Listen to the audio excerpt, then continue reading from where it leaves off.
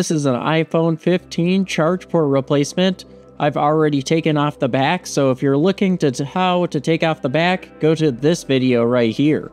Otherwise, I want to introduce you to this video's sponsor.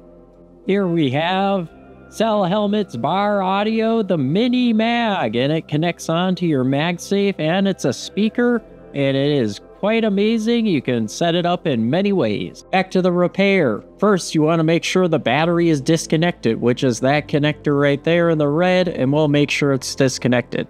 And then you're going to want to disconnect the vibrating motor connection. It goes through where the SIM card tray is. This is a US version, so it doesn't have a SIM card tray. It just has this little weight in it. And then you'll want to disconnect the charge port connection and the microphone and speaker connection right after that. That was marked in blue. Use your plastic spudger, or you could use your fingernail if you're having a hard time with your plastic spudger. As long as the battery is disconnected, everything should go as smoothly as possible. Grab your PH000 screwdriver bit and unscrew the 3 screws holding down the Taptic Engine.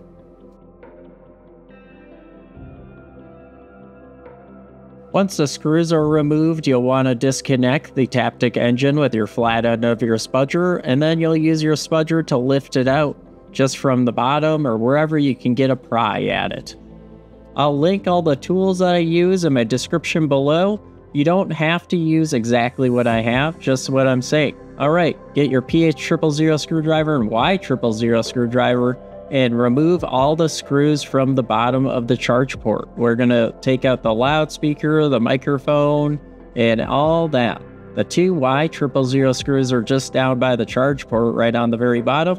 And I just want to make sure you know I missed a couple PH000 screws. I had to take them out. And then grab your flat end of your spudger and pry the speaker out just like that. And then disconnect the microphone connection and use your standoff screwdriver to unscrew all these screws. If you find my video very helpful, please leave me a super thanks. It'd be much appreciated. Thank you so much for watching my video. All you need is imagination in your heart and a little bit of practice, and anyone can fix something. Alright, grab out the microphone, and then we're going to get this Y000 screw on the side, and then there's going to be 2 more on the right side, and then there'll be 2 PH000 screws right down by the charge port down here in green.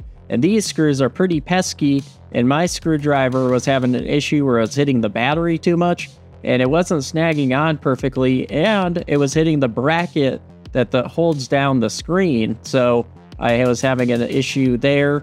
It might have been because when I did the screen replacement, it wasn't laying down flush to the charge port area, possibly, and it kind of got stuck in there, so I had to grab some fine pointed tweezers and grab it out a little bit, and then try to unscrew it some more, and eventually I get it out. After you get all the screws removed, then you'll grab out your flat end of your spudger and get this weight or SIM card tray out wherever you can pry and try to move it a little bit. So we're going to have to lift up the board a little bit. There's a bracket that goes underneath where the screw is on the bottom left of the board, and we'll want to lift it up a tiny bit with our flat end of our spudger and try not to break something when you're taking that part out. We got the part out, so now we're going to take out the charge port. And to take out the charge port, you want to apply heat, and put it on the low setting, and about 19 seconds is all it needs. You could just rip it out. I mean, it is broken, but the thing is when you're putting it back together, you'll want to know where everything lays, and you can use the old charge port as an example. And you could also break the screen, because the screen has the brackets that holds down the P2 screws going through the phone, and it's holding down the charge port, and you don't want to accidentally break the screen. Just a reminder, take your time. My video is sped up 3,300 times faster than it should be.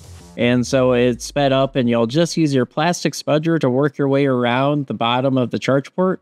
And you'll want to get some fine pointed tweezers to get out the little microphone that's right here. And I wanted to recommend that you use your flat end of your spudger and just kind of lift out the charge port slowly and gently so you don't break it where the screen is. And you'll want to get off the sides first, and then you can pull the charge port out just like that. And those are those little brackets that it's getting stuck to. Mine's a little bent up, so I'm going to bend it back.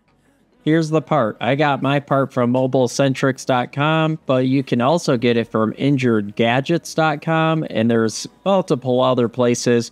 Wholesale gadget parts. There is eBay. You could always buy it on eBay, but Mobile Centrics is where I got mine. All right, we're going to get the new charge port in. I want to point out these brackets. So we want to be aware of the brackets while we're putting in the charge port. We want to make sure they're on the side of the plastic, on the top part of the plastic. So we'll lay down that part first and worry about that, getting that aligned first before we worry about aligning anything else. If you've done the iPhone 14 charge port, this one will be very easy for you because the charge port is identical from the iPhone 14. All the screws are in the same spot, all the same sizes, and everything is the iPhone 14. So I think the iPhone 15 is about the same phone, other than that the charge port is USB-C instead of Lightning. All right, so we'll grab our PH000 screws and screw them down by the charge port.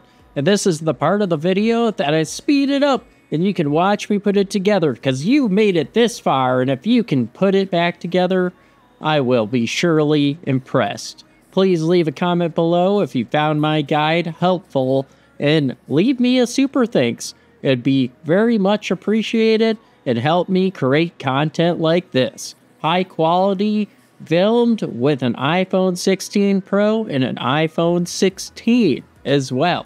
And that iPhone 16 was featured in a lot of my videos on this channel, and you can check them all out if you haven't checked them out already. The difference between my channel and iFixit is that I'm going to show you the struggle of putting it back together. This part, I couldn't get it screwed in right. It wouldn't align, and the screw or the charge port flex kind of lays over top of one another. So then I screw one side down and it wasn't screwed down right, so I loosen it and then push it down and then screw it all the way down once I know it's in the right position. Perfect. Now we can get the microphone put in and we'll connect it on just here. And then we'll grab out our standoff screwdriver and screw that down and screw down our remaining standoff screws. So then we can keep our repair process.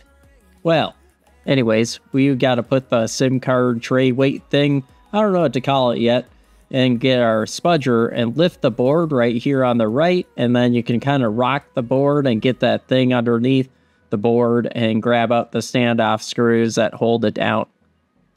Be careful to not rock it too hard, the board that is, because you don't want the screen to come detached. I recommend getting an amp reader if you're doing this repair, because if the screen doesn't turn on, you can see if the phone is getting amps or not. Once you have that SIM card tray screwed down, it's important that you try to connect the charge port. Otherwise, you're going to be unscrewing a ton of things, just making sure that it reaches. We'll put the loudspeaker in, and then we will screw all that down and get the Taptic Engine as well.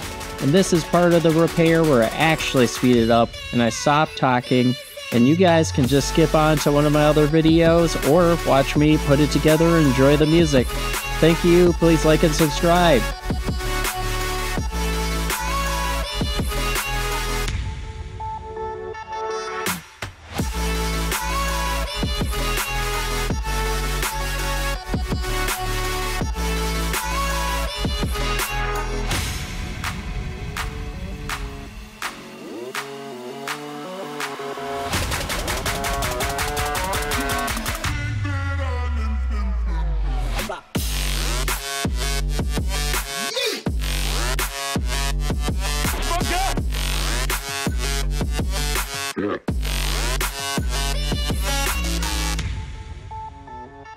Perfect. We got it all put back together. Now we got to test it. So we want to just connect the battery, and we don't want to put on the back just yet. So it will give you a message if you don't have the back on, but that's not a big deal.